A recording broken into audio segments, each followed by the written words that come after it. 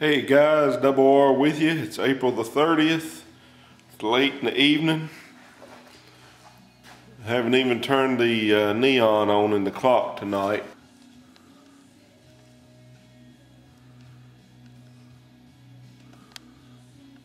Just wanted to bring you guys on board here and show you what I've been working on tonight. I've been working on sanding some of this fiberglass filler that I put down on the deck filler panel. And I don't have much experience with any type of filler, but I do know that fiberglass filler is hard to sand and it's hard to spread too. But let me let you look at the car. This here is what it looked like when I first spread it over those plug weld holes. This is the right side. And I spread it as tight as I could, pressed it in as hard as I could, and about the time I thought I had it looking smooth, a piece of fiberglass would raise up out of it. So it just, I guess you just do it the best you can on that. But as far as sanding it goes, it's tough to sand. And I'm just using 80 grit. I know some guys wait till it starts to kick and then they'll try to sand the bulk of it right then, at least the top edge off, but I didn't really have time to do that the other day, so I just went ahead and spread it and just let it set up, and I've just been working it a little bit tonight. But this is my first attempt here,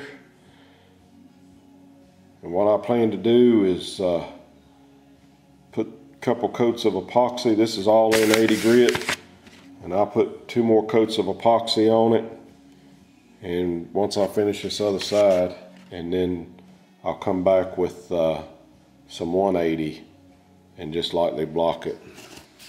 It's way overkill for what I'm doing, because this is a panel that nobody's going to see this because the rear window's going to lay right on this area, but I like to just try to learn the skill right here, and then when I get out somewhere on an outside panel where it matters, I'll know a little bit more about it and what I'm doing.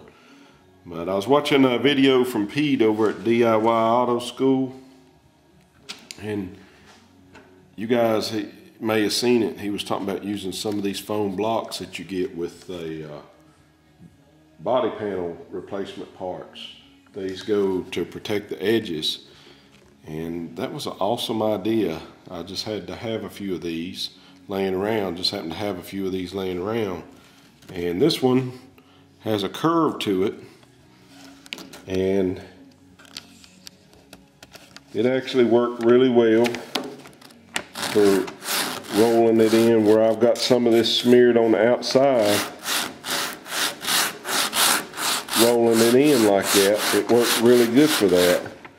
And then this one has just a straight edge on it, and it worked really good right on this part of the filler. So Pete, I appreciate that tip. It's come in real handy. I have some sanding blocks, but they're not quite this small, and this is just something for detail work, and I just happen to have that laying around, and that video was right on time. I appreciate that. So anyway, I'm gonna get back to work, and when I get some more, I'll turn this camera back on and let you guys see what I'm up to. Thank you guys. Hey guys, it's May 2nd, late in the evening, Saturday night. Take a look at the clock here. Right at 10 after 9. Just a quick look at the deck filler panel after I've put the fiberglass filler over those low spots.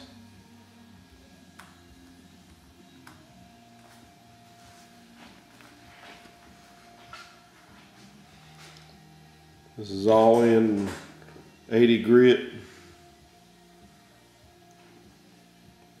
And then the rest of the area is scuffed with the Scotch-Brite.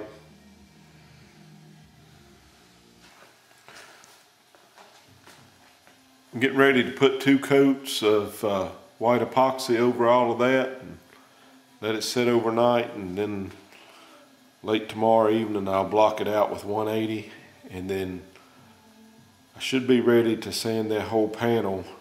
I've got to get in the gutter area with 80 grit, and once I do all that I'll be able to sand it down and then put 2 more coats of white epoxy over it, and then I'm gonna call it good and we'll move on to the next part of the project. So just want to bring you guys along for a few minutes, and when I have more I'll bring you back. Thanks. Okay guys, got the epoxy on and didn't really mix up enough paint. Started to run out. I put 1 light coat and then started to put 1 medium wet coat on, and didn't really have enough. I mixed up 2 ounces and thought that'd be enough, but it was just a little short. So that second coat's pretty heavy, so but overall pretty happy with it. I know I got 1 low spot over here, and I knew that going into this. I actually put a piece of tape right there. I don't know if the camera will pick it up, but it's right in this area. And got a couple gouges in my fiberglass. Right there's one, and right in there is the other one. And this, like I said, this is a little thick, which that's what I meant to do that. I put it on a little heavy. Like I said, I'm gonna go over at 180. Now this area right here, I've started to run out, and what you've got right in there is dry spray and 80 grit scratch. So, but overall not too bad.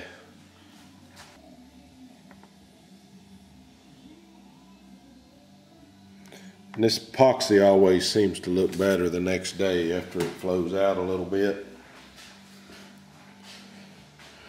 What I think I'll do is tomorrow I've got to put some fiberglass right in these areas. I forgot to do that the last time that I painted it, so I sanded it back down with some 80, resprayed the epoxy, and I'll mix up just a little fiberglass.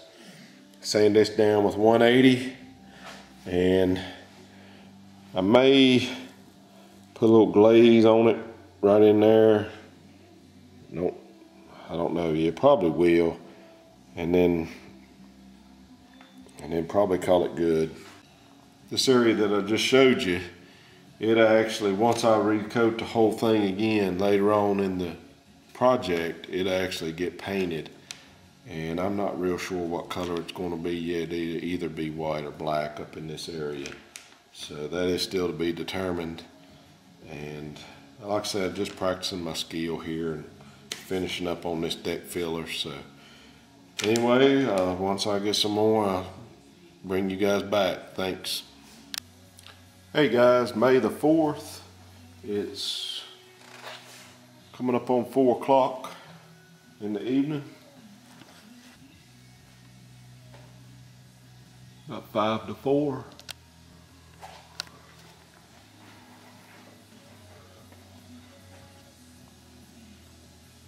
We're about 74 in the shop today. Right at about 45% humidity. And we've got this deck filler panel ready for the final coat of epoxy.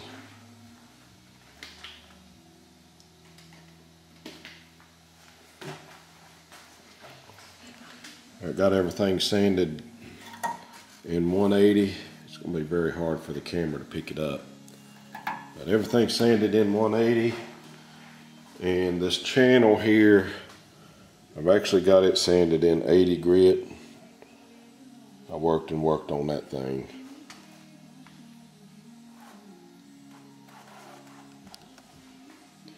But these hinges was very difficult to get, and I wound up sanding them by hand with 80 grit, and then getting in there with Scotch-Brite pad and scuffing what I could, and same thing with that little piece.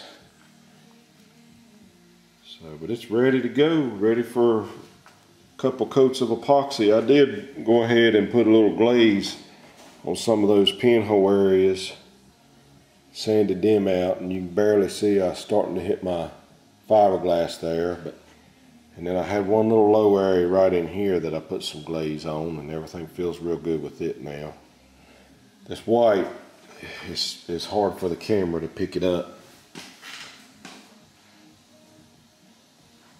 But we've got roughly 6 ounces of white epoxy mixed up here.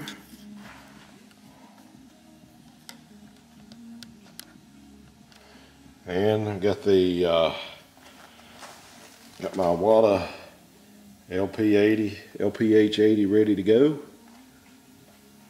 That's what I'm up to today, and when I get a little bit more progress made, I'll bring you guys back. Thanks.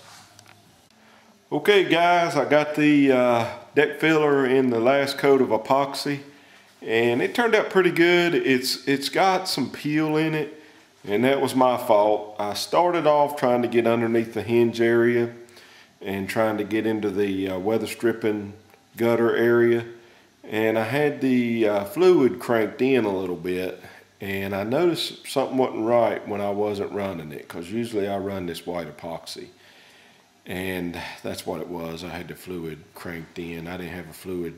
I usually run that Iwata gun at 2.5 turns out, and it was probably only 1.5. So, but let's take a look at it. It's not too bad. It does have some peel in it. Let me cut these big lights off. And I don't know how this white is going to pick up. I mean, overall it looks okay. It looks okay for what I'm doing. This was just to protect the bare metal spots at this phase of the project. The body work up here on this window area turned out really nice. It's got just a little bit of dirt in it, and I didn't notice it, but the top of the car is just filthy. So this whole garage needs to be really clean. Garage is a mess. Like I said, I can't tell how well this is picking up on the camera.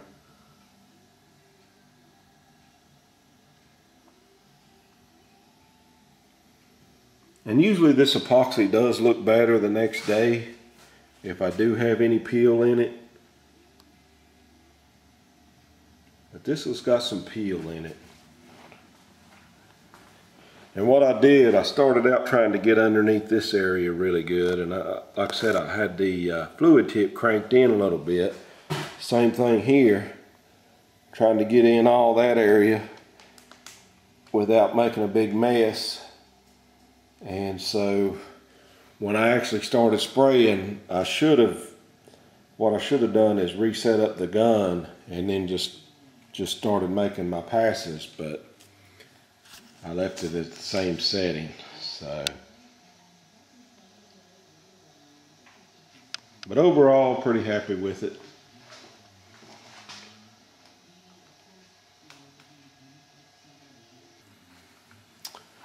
I can't really complain at this stage of the project. Like I said, I just wanted to get that panel, get some protection on it.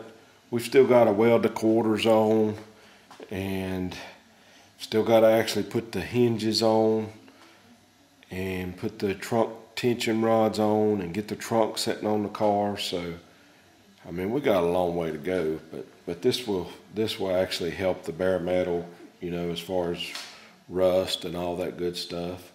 And that pretty much concludes that panel. I mean, for now, I mean, it's really time to move on to something else. And of course, you guys know what that is. Anybody following the channel, it's going to be trunk time. So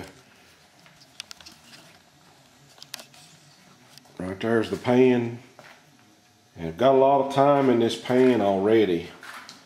I mean, it's got some epoxy on it here at the top. This is SPI black epoxy, and this is the SPI red mixed with some black.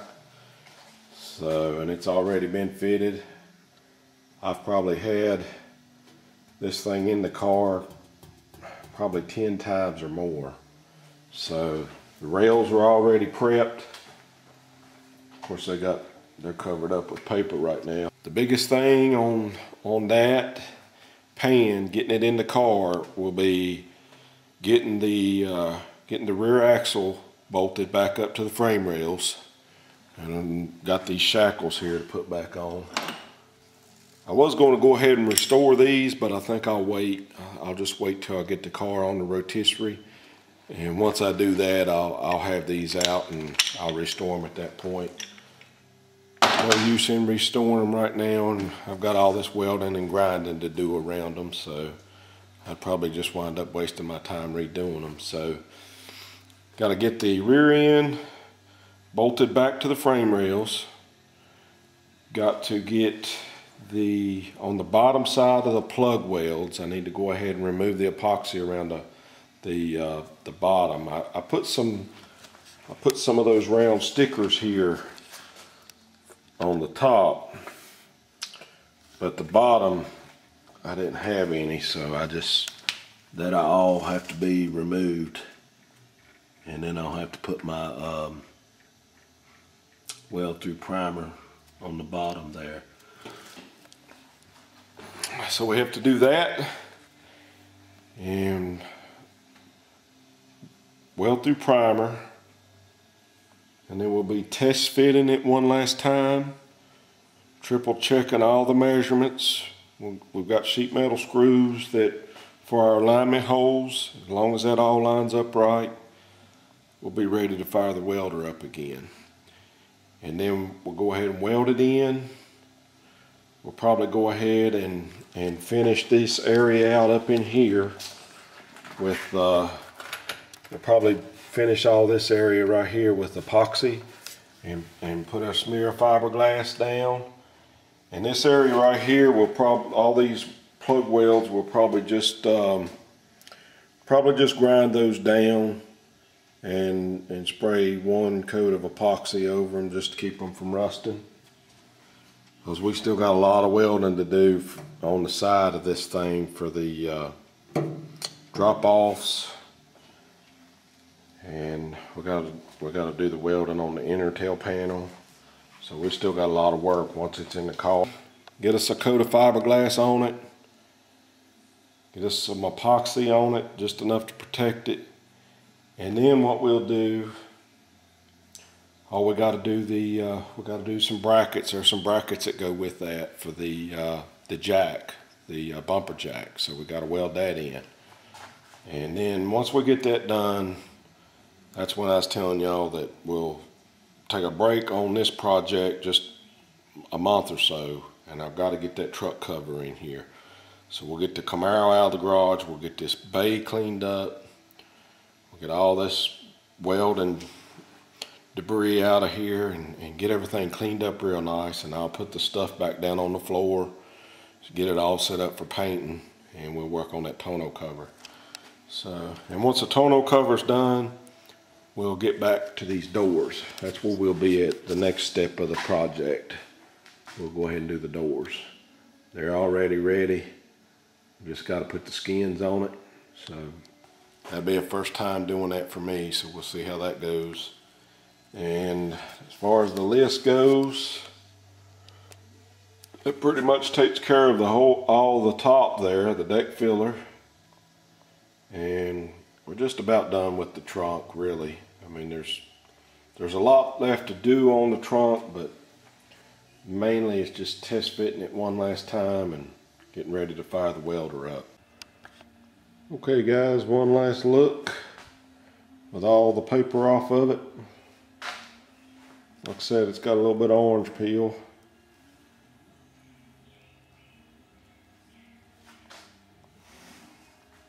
But overall, not too bad. Did put one little sag in it right in here.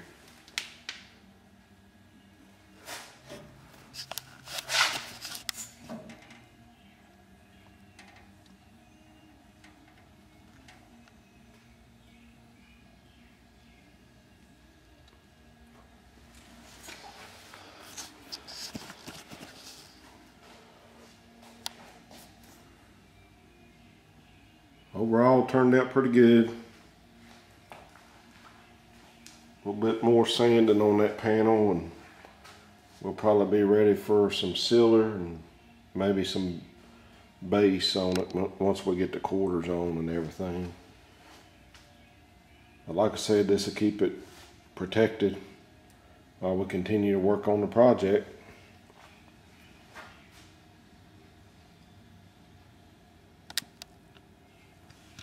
I'm sure all you guys are getting tired of hearing the words deck filler, so it is time to move on, definitely. So I've got a trip to go out of town for work, be gone for 10 days, so there won't be no progress for that. Actually, by the time I get this edited and on YouTube, hopefully I'll be almost home by that time. So, and when I get back, we'll get started back on the project. I want to thank all my new subscribers. I want to thank everybody that's commenting and following the channel. And when I get home and get back to work on the project, I'll turn this camera on, give you an update. Thank you, guys.